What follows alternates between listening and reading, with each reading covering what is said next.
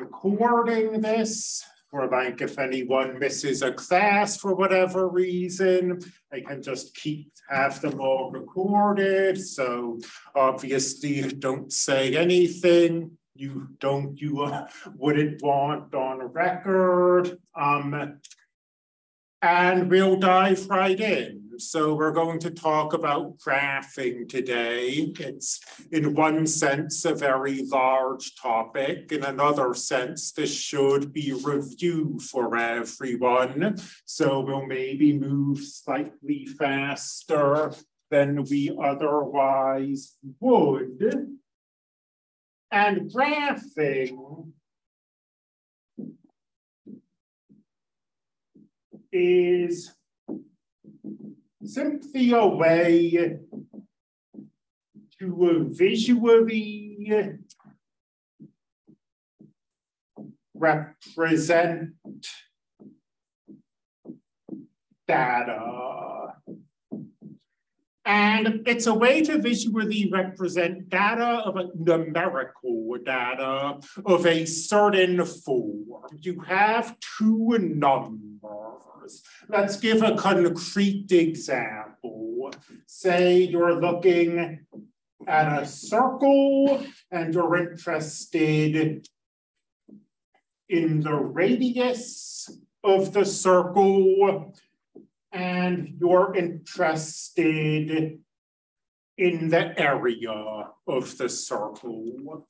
And the radius and the area are related. If you know what the radius is, you can find out what the area is. So you can make statements like, when the radius is 1 inch,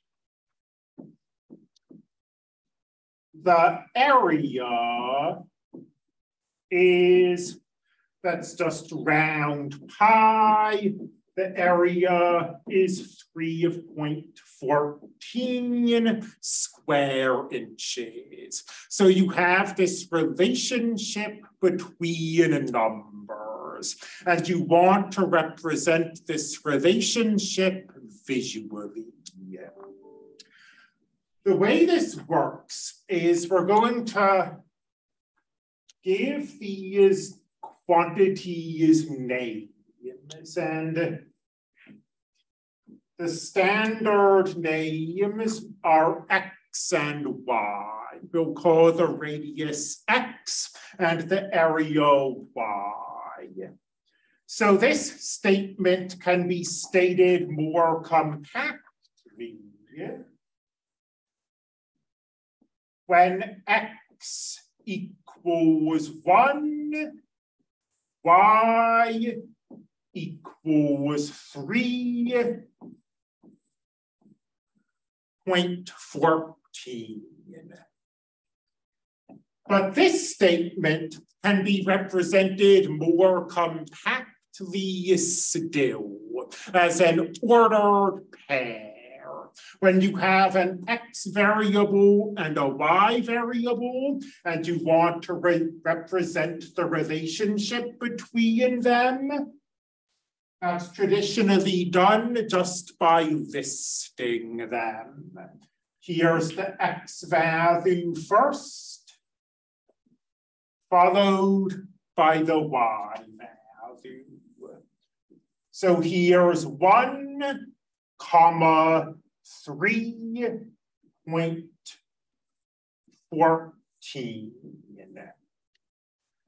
And this data point, called an ordered pair, is very compact. But even so, if you have a lot of them and you just have a list of ordered pairs, that can be hard to parse. I mean, You might be doing a project where you have tens of thousands of data points. And if you just have a list of 50,000 pairs, it's hard to do much with that. What we want is a way of visually representing data quickly. And that's what graphing is. It's for this specific case where we have these ordered pairs, X, Y.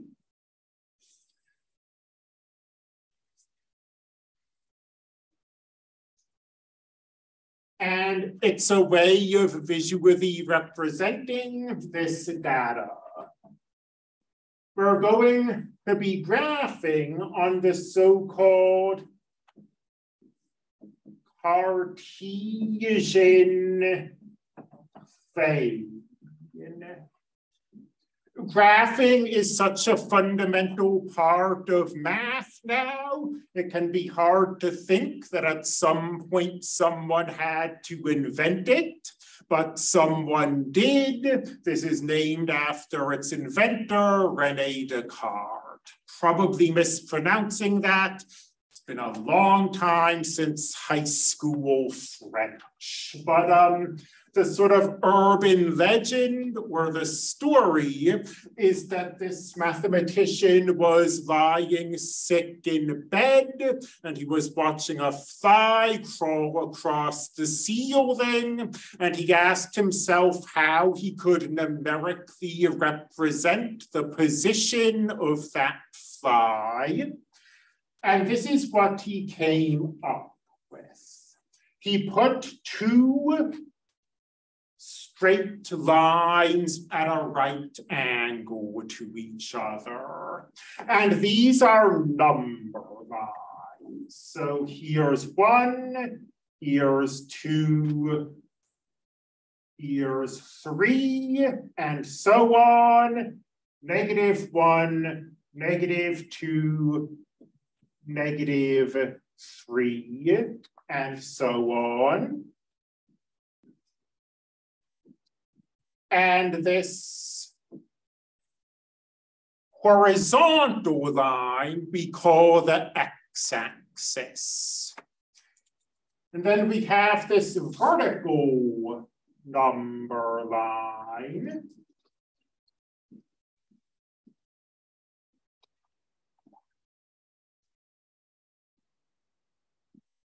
-1, -2, -3, and so on.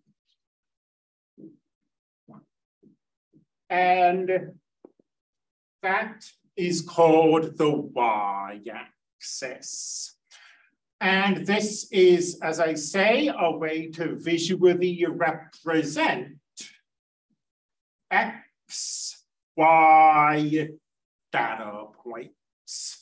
So let's look at this data point from the previous frame, 1,3.14. This 1 is an x value. That 3.14 is a y value. And the way this works is you go to the x-axis and you find the x value. So here's 1. And you go to the y-axis and you find the y value. Hereabout is 3.14. And here is the point 1, 3.14. I don't know if this has any cultural reference in this age of video games, but it's just like playing Battleship. You have your horizontal numbers and your vertical numbers, and if you give them both, it represents a point on the plane. And using the Cartesian plane, we can represent a lot of data very quickly.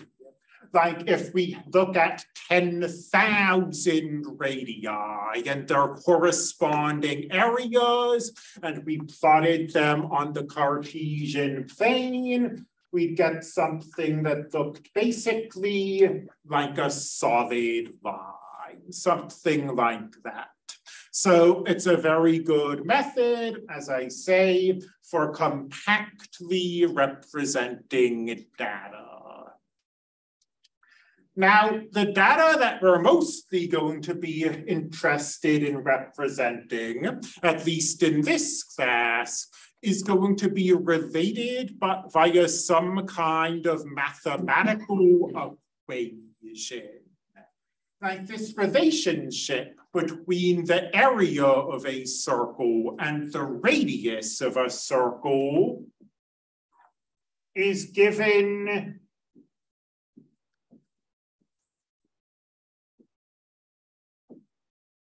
by an equation.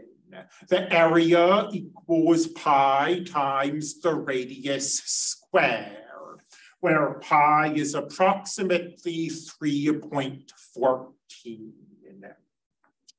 So we're going to be very interested in representing equations graphically more than we are in representing these individual points. And in practice, a lot, I would say most graphing is going to be done using technology. I mean, there are some simple graphs that we'll learn to do by hand, but if you have an unfamiliar graph and you want to know what it looks like, you're probably just going to plug it into a computer or into a calculator and see what happens. And that requires a bit of caution. But I'm going to next bring up the TI-84 calculator, and we can get a little practice graphing on our calculator. Before I do that, does anybody have any questions about what's come already?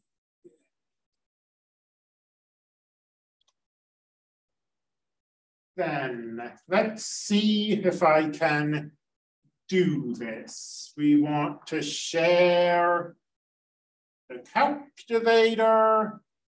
Here we are, wonderful. And that's just for reference, since we have the calculator up and we therefore can't see our whiteboard, let's copy over there the equation we're looking at. Y equals pi x squared. So graphing is done using the y equals button. It is up here in the upper left. Y equals. And once you get here, you're going to enter your equation. And once the classwork homework gets handed out, I'll be available if you have specific questions. How did you make your calculator do a square root? Questions like that. I don't think it's possible to just go over every symbol in front of the class. So for now, I'm just going to enter this. And if you have questions about how anything happens, we can tackle them one-on-one. I will, I guess, make a few comments. We want the pi symbol. And the pi symbol is right here in blue above the power symbol. Our calculator is color coding. So you see this blue button up here. If you press this blue button and then press the caret button, you'll get the symbol in blue above the caret. For our variable, there's a variable button right here. And you actually have to be careful with this because your calculator also has all of these letters in green. And so the temptation might be to think you need an X. Here's X down here, but you'll get an error message if you do that. You need that button to create the variable symbol. And then we need a square. Here's a square button. Alternatively, we could press the power button and then press 2. Let's do this in as few keystrokes as possible. And once you've typed it in, you press the graph button, and there you go, a beautifully created graph. I'm going to talk a little more about graphing on your calculator later, this class period. Like, I have things to say about changing the windows and stuff like that. But I want now to go back to the whiteboard because there's something I want to say about this graph. There's, I think, an important point. So if I can figure this out, new share, I want to go back to the whiteboard. Question. And when I put it in, it says error. Or let me take a look. Because I pressed that button, right? Yeah, so for some reason you have statistics plotting turned on. You see plot 1 is highlighted. Oh, okay. And it's because there isn't any statistical data in your calculator. It's giving you this error. We'll highlight it, turn it off with the Enter key. Let's get rid of that too. And now if you press graph, your window's a little wonky, but I'll get to the, which is why you're not seeing anything, but I'll get to the window in a moment. So the point I wanted to make is that I love technology. I love graphing technology. It does need to be tempered with some common sense on the part of the user. Here, making allowances for my shoddy penmanship is the graph that we just generated. This is y equals pi x squared. And x and y both have concrete real world meanings. X is the radius of the circle, y is the area of the circle. And if you bear those real world meanings in mind, there's something very strange about this graph. Because here, for example, might be the point -1, 3.5, 3.14. So when x is -1, y is 3.14. But x is our radius, and the statement that I just made, when the radius is -1 inches,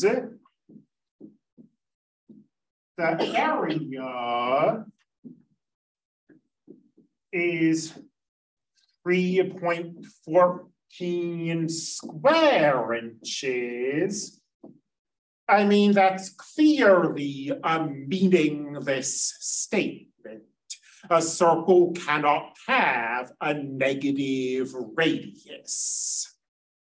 So there are parts of this graph that we just created using our calculator that are completely nonsensical. In fact, everything over here where the radius is negative is meaningless. The only part of this graph that means anything in a real world sense, what's up? The only part of this graph that has any real world meaning is the part of the graph where the radius is positive. And your calculator, for all of its virtues, is not capable of saying, okay, x is the radius is positive, I'll only draw the part of the graph where x is positive. That's up to you, the user of the calculator, to recognize for yourself. So technology does have to be tempered with some common sense. And actually, this exact situation comes up often enough, bless you, that I want to give a definition related to it, which is the quadrants. You'll notice that when we draw those axes, the x-axis and the y-axis, it cuts the graph into 4 pieces. There's a piece up here, a piece here, a piece here, a piece here. If this were a trigonometry class, we'd be really interested in this. As it is, I'm really only interested in that upper right piece. Although for the record, the quadrants, for whatever reason, go counterclockwise. So those are the 4 quadrants. But as I say, I really only have anything to say about the first quadrant. Because quadrant 1 is where x and y are both positive. And it's the only quadrant where x and y are both positive. So because of this, many real world graphs only make sense in quadrant 1. Just like we saw with the radius and the area, you know, if you are looking at time or distance or length or height or weight, there are all of these quantities that we measure and do mathematics with that have to be positive. And if everything you're working with is positive, that means you're stuck up here. And again, your calculator is not going to recognize that, you know, the real world meaning behind X and Y. That's something you have to bring to the table. And I say many, not all, you know, temperature can be negative, profit can be negative. If you're losing money, there are plenty of real world situations where X and Y can be negative and you're not stuck in this first quadrant, but it is a very common situation to be in. I have more to say about graphing on the calculator. Does anybody have any questions before I bring us back to that?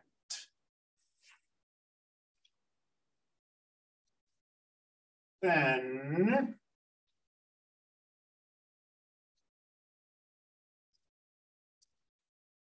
your calculator will, by default, have this viewing window from -10 to +10, and again from -10 to +10. If you're not seeing this, then at some point you or someone else changed that viewing window. Let's start maybe. If you're following along and you're not seeing this, let's fix that. Let's press this zoom button up here. And let's press this down key until standard is highlighted. And let's press enter. And now you should be seeing this viewing, this picture. Is there anyone who's following along, who's seeing something different? Now, you see. Yeah, I don't. Yeah, I went to Zoom. Went down to Zoom standard, and that fixed that. Thank you. Syntax something. Let's go to, okay, yeah, you've got pi x squared, and then you see this entire thing is for some reason. So let's press, I think, the delete key should take care of that.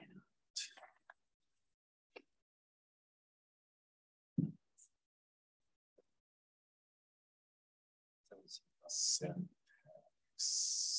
Let's go to, yeah, or must have at some point pressed this button. It thinks there should be a power here, but there isn't.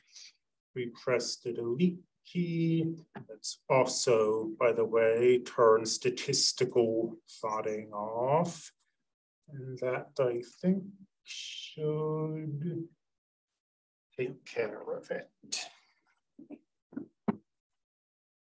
So suppose you want to see a different part of the graph. Like currently, a lot of this graph is invisible because this gets above 10 very quickly. So maybe we want to let y be bigger than 10. Maybe we want to let y go up to 100. Or you can manually mess around with your window by pressing the window key. And you see, as I say, by default, it's from -10 to +10, the x's and the y's. If we scroll down to y max, we want to go maybe up to 100. We can press 100. And now when we press graph, you see the viewing window has been adjusted. It's quite common in real world situations to have to adjust the viewing window because there's no reason real world data should be stuck between -10 and 10. Like when I give you the work problem 3C is the velocity of a drag racer. And I mean, a drag racer gets above 10 miles per hour almost instantly. So if you don't adjust the graphing window for that problem, you're not going to see anything. So that's often a matter of trial and error. There are these zoom options, like down here, zoom fit is supposed to kind of figure out what good windows will be and apply those automatically. As I say, I've never had any luck with that. I always just end up messing around in the windows. It can be a little tedious, but I don't see how it can really be avoided. As I say, if you want at any point to go back to the default viewing window, that is the one command that I commonly use in Zoom.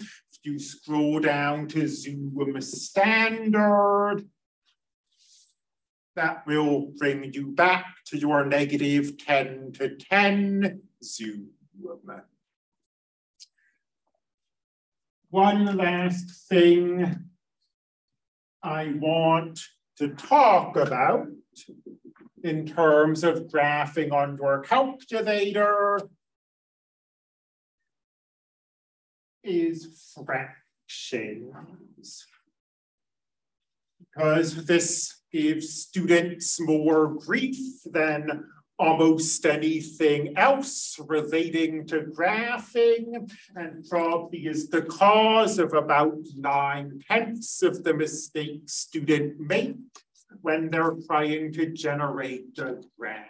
Say you're trying to graph y equals 2x² plus 1 divided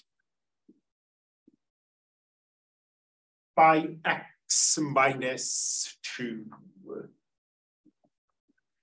So the thing you need to know about your calculator is that your calculator scrupulously follows the order of operations, PEMDAS. If you go to y equals and you type 2x² plus 1 divided by x minus 2, your calculator is going to look at this and it's going to say, okay, this division should be what happens. Well, first it will square this, but then it will say, okay, we have 1, we have division, this will happen before this addition and before this subtraction. fraction. And that's not what we want to happen. We want the calculator to first do this addition, then do this subtraction, and this division should be the very last thing the calculator does. And one simple trick to always get around these is to just always stick the numerator and the denominator inside parentheses, the P in parentheses. The calculator will then do what we're trying to actually do. Compare, there's the graph without any parentheses. Here's the graph with parentheses. And you will notice the ones in green, the others in blue, they're totally different from each other. So it's really important to do this. Whenever you're working with parentheses or well, I should say, whenever you're working with fractions or with division, because your calculator will always follow the order of events. And if you don't have those parentheses, that's almost certainly not what you actually want it to do. As far as presenting material, that's question. I'm sorry, I'm not sure where the left bracket is on the TI-80 on the Texas Instruments. Are the parentheses not both here? I don't believe so. Okay, I don't.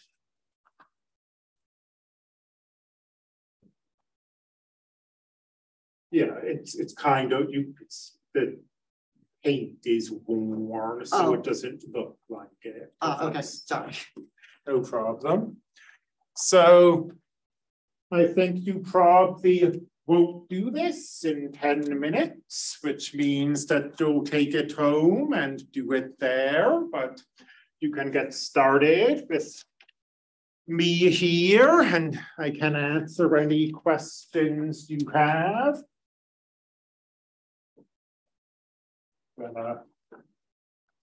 Plunk these down and you can distribute them.